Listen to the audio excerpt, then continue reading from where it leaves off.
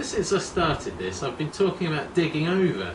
I've actually done some. It was fairly difficult, as anyone who's ever dealt with bindweed will know. Roots interlocking, you don't want to snap the roots, you want to get right to the bottom, which is difficult. Some of the roots were coming out of the foundations of the brick edging, and I just had to snap them off, pull out as much as I could. I found all sorts of things down there. Bricks, broken mugs, fragments of glass bottles. I think I can say now that I've got out as many weeds as I possibly could.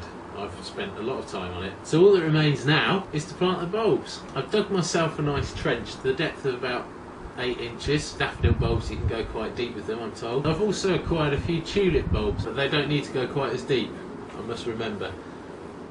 Well, they're all planted in this bed.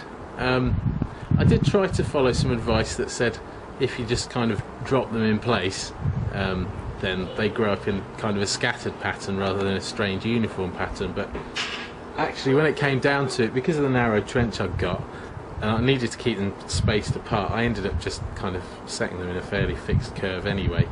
I am hoping I haven't put the tulips too close to the daffodils, but I wanted them to be sort of intermingled. So hopefully I'll have a good mix in the spring. I'm sure some of them will come up.